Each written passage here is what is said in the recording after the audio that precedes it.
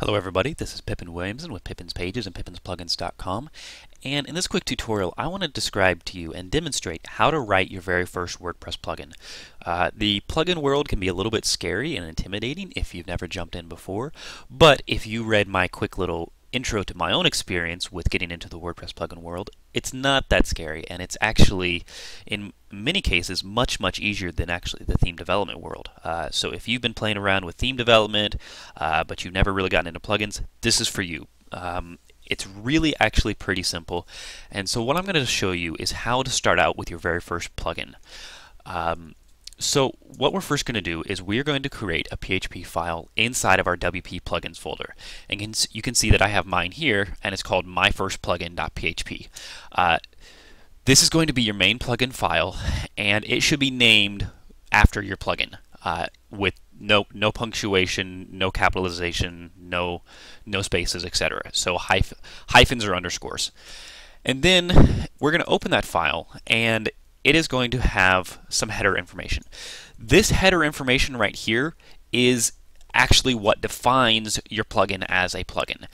At its base, a plugin is nothing more than a group of functions, PHP, JavaScript, etc., that are all included together, and they are made into a plugin by this header information. So without this header, your plugin is nothing, but with this, it becomes a plugin.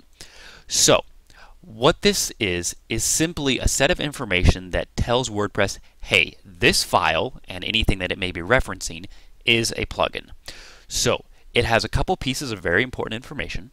Number one is the plugin name. This is what your plugin is going to be called. So in this case, it's My First Plugin, and that's how it's going to show up in the WordPress plugins page. Next is the plugin URI. This is going to be the web address to your plugin page. So if you have a page dedicated on your site to your plugin, that's what this is going to be. In my case, it's actually pointing to this tutorial. Third is the description. This is what's going to show up next to the plugin title that describes what this plugin does in the plugins page. Fourth is the author, who wrote the plugin. In my case, Pippin Williamson. Next is the author URI, and this is going to be your home page as the developer. So in this case, this is Pippin'sPlugins.com. And lastly is your version number. This version number can be whatever you want.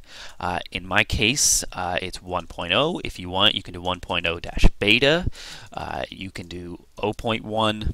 And this is the number that's going to change as you release new versions of your plugin. So this is always showing the latest version. Okay, that's it. Our plugin is technically active. It is available to WordPress. So if we go over here to the WordPress page, plugins page, you'll actually see it right here. It's called My First Plugin. You see, this is my first WordPress plugin. It's version 1.0 by Pippin Williamson, and you can see that links to Pippin'sPlugins.com, and you can visit the plugin site, which is going to this tutorial. Okay, now we can go and click Activate. Now our plugin is active. So what that means is that anything that we place inside of this file is now available to all of WordPress. That means the current active theme, any other plugins that are active, and anything within this plugin. So what we can do now is we can drop a function in here that does whatever we want. An example of this is that a couple days ago I wrote a tutorial about how to customize the contextual help tab in WordPress.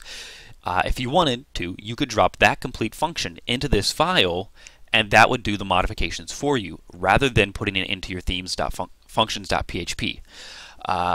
You can do anything you want. I'm going to show you a really quick example that doesn't do a whole lot and is not actually a good idea, but it will be the easiest way to demonstrate to you how this works. So this is a quick little function that I wrote called plugin test, and all it does is echo out the words hello world and then kills everything basically. So this is not a good idea for a variety of reasons, but it really demonstrates to you that this plugin is active. So if we go over here to our WordPress now and refresh the page, we see hello world. Everything else is gone, but we can see hello world. So we're going to get rid of that real quick because we want to restore WordPress, and there it is. Okay, so you can see that this plugin is active. Anything I put in here is available to WordPress. So this is the basics of what a WordPress plugin is. I hope this gets you started in writing your plugins. I'm going to be expanding this on how to write bigger, better, more advanced plugins. But anyway, I hope you like it. Thanks for watching.